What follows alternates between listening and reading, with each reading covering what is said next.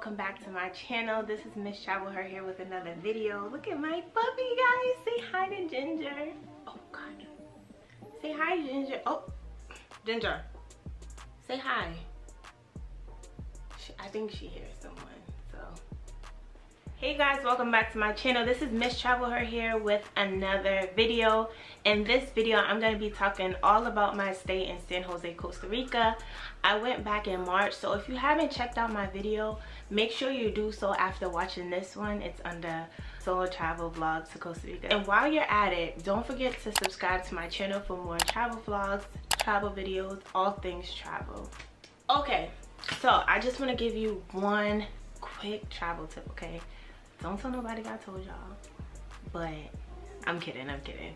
Okay, so the first travel tip I want to give you really quickly before we get into the video is to make sure you let your bank know that you're going to be traveling abroad, whether you're going out of the country for 2 days, 3 days, it doesn't matter. Let your bank know how long you're going to be in that country for. If you don't let them know, well, chances are your card's going to get locked. Nobody wants their card locked on vacation, okay? Entry into Costa Rica. Let's get right into it. My experience entering in Costa Rica was not that bad. I did have trouble with my travel medical insurance. So for some reason, my medical insurance was not uploaded to the site. So I did what I could to prove that I had medical insurance. But when I got to Costa Rica and I was in line to pass, you know, immigration or whatever, Lord, my QR code went red. It was supposed to go green, it went red. So I'm like, oh shoot, now I can't get into the country.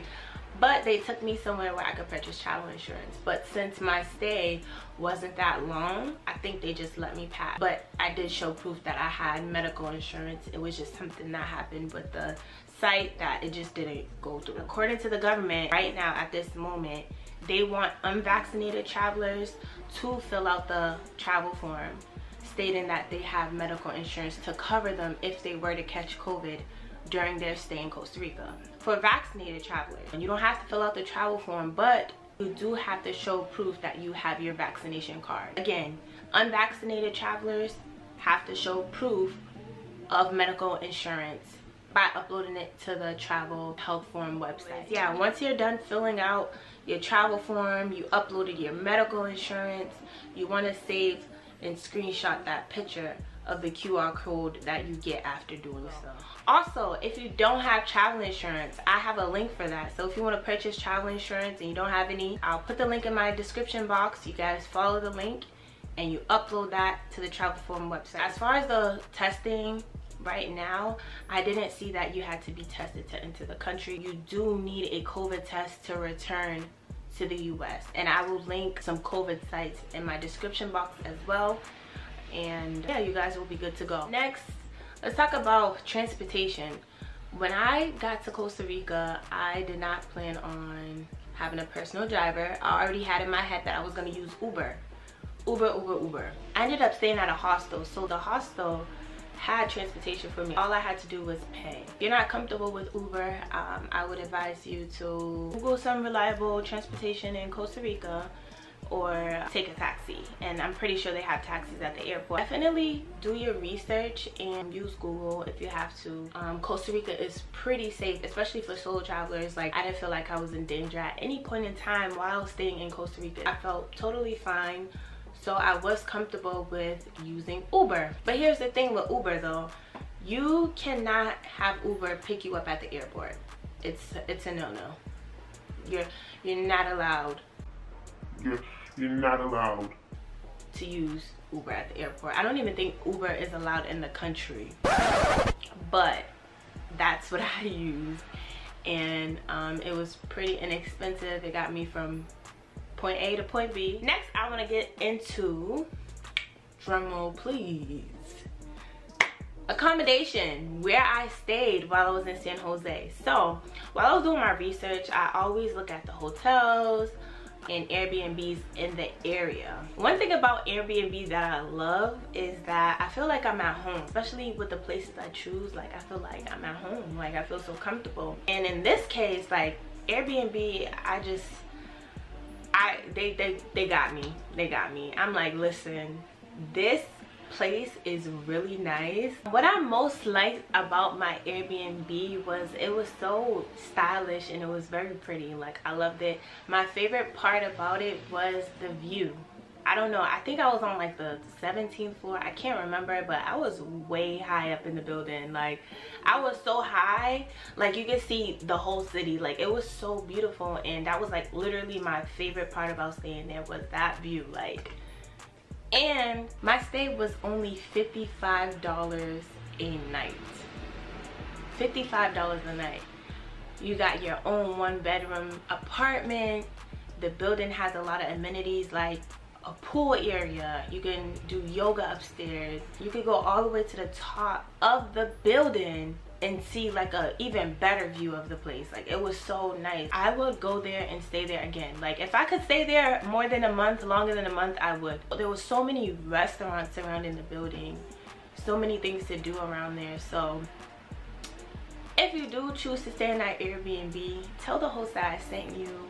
If you haven't signed up for Airbnb and you need to sign up with my link below, and yeah, get started.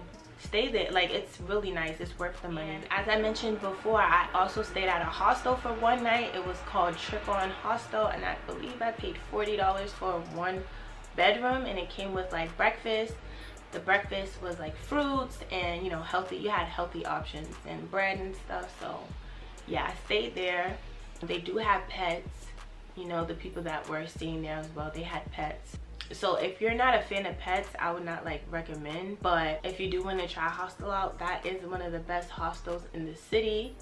So definitely check that out. It's called Trip-On Hostel.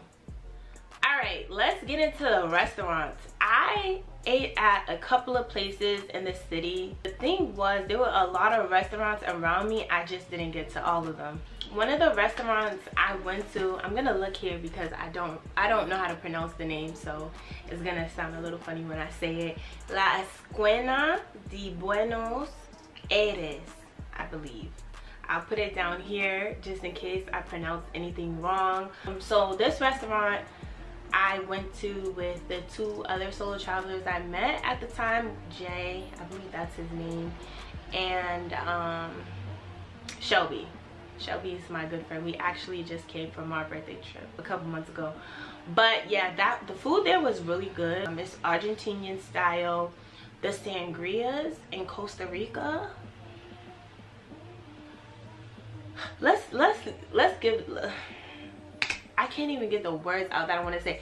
The sangrias in Costa Rica are bussin'. That's all I'm gonna say. Bussin'. They're so good. Like, I've never had a really good sangria until I went to Costa Rica. They're perfect.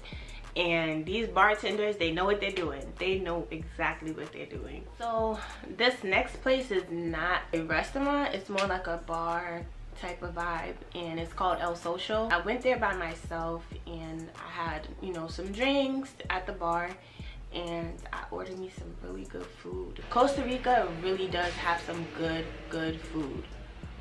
They do not disappoint. So yeah, when I went to the bar, I had got me like some beef quesadillas, and I believe I spent like, it had to be like $8. It wasn't that much, but it was a lot of food.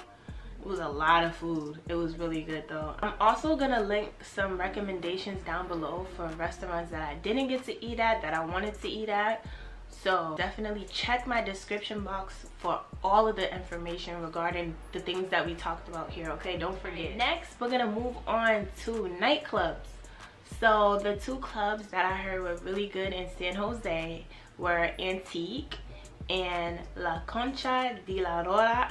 Them L's get me on. That is like a reggae style club.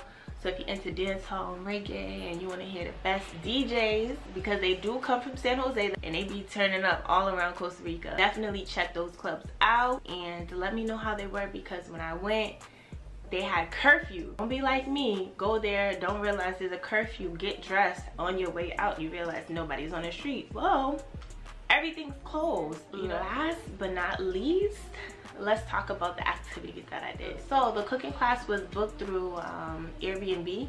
Airbnb has this thing called Airbnb experiences, where you can find activities and things to do for a good price. My cooking class, I believe it was $41, but it was a 3-hour class. I got to make a Costa Rican authentic dish with a Costa Rican family.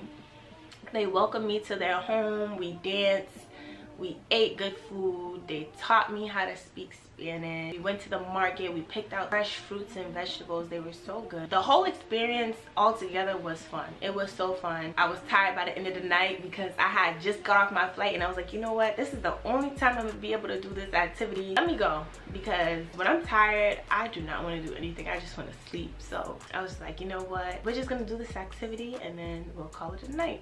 I just want to thank Mar and her family for allowing me to come to their house and show me how to cook. I would never forget that, honestly. It was so fun. So if you guys do that experience, please let them know I said hi and tell them that I sent you. The next thing I did was walk around the city of San Jose. I learned a lot about the city. I believe the experience was about 2 to 3 hours. It might have been more or less. Eric took me around the city. He took me through the markets, downtown, and it was quite a walk, but it was really interesting. While I was on the walk, I got pooped on, and I knew it was gonna happen, and I told Eric, I was like, Eric, we gotta go because there's a lot of birds flocking around here, and one's gonna poop on me if we don't leave right now. I just know it. He's like, no, it's fine. Just, you know, take a look, la la la. I'm like, all right. I'm looking around and a bird poops on me, and he was like, all right, let's go, let's go. It was nice to learn about the city and the buildings and things like that. So thank you, Eric, if you're watching this video, for that experience. I had a great time. We ended the walking tour with a nice dinner. I think it was like a 4 or 3-course meal, but yeah, the food was really good. And guess what, I got me some sangrias again. That was the first time I had a sangria. So when I had that sangria, I went to go get another one at other restaurants. Like, I was not playing. Ambiance of the restaurant was nice. The waiter was really nice and helpful and professional. It was really a vibe. So everything that I did in San Jose was fun. I met a lot of nice people. I ate really good food, and last but not least, I enjoyed the view of my Airbnb. Whether you're in the city, whether you're on the Caribbean side of Costa Rica, you're still gonna have a good time. I hope you guys enjoyed this video. I hope it was informative to you. If you guys like this video, give it a thumbs up.